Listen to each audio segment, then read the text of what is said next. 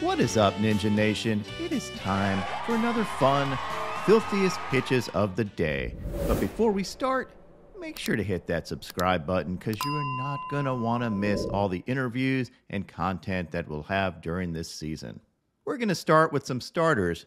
Logan Gilbert of the Mariners was overpowering and dominant yesterday.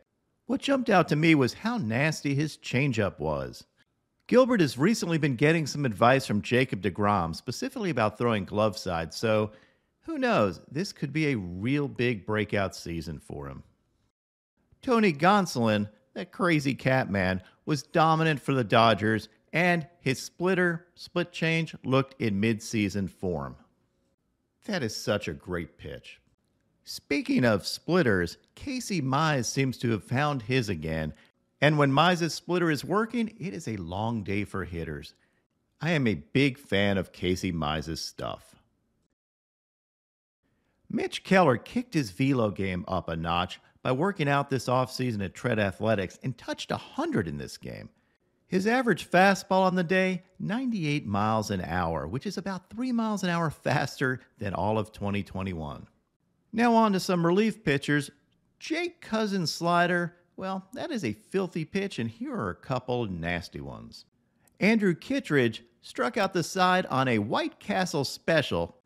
For those who don't know what that is, that's 3 disgusting sliders.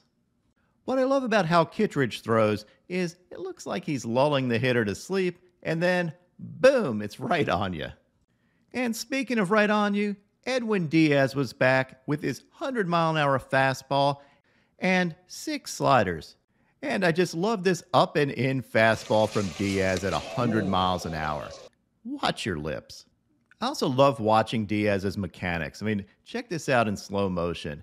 Watch his back foot as he almost leaps at hitters. And that, combined with his elite hip rotation, well, you can see why the dude throws 100.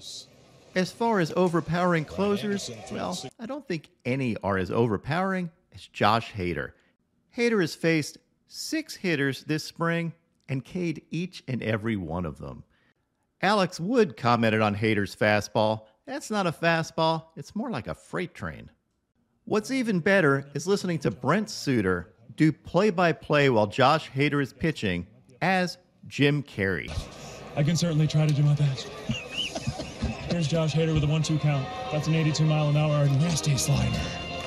Dude is freaking hilarious. Although my favorite Brent Suter moment is when he tripped in the middle of his windup, and I ended up comparing him to Simone Biles, which got retweeted by the legend Simone Biles.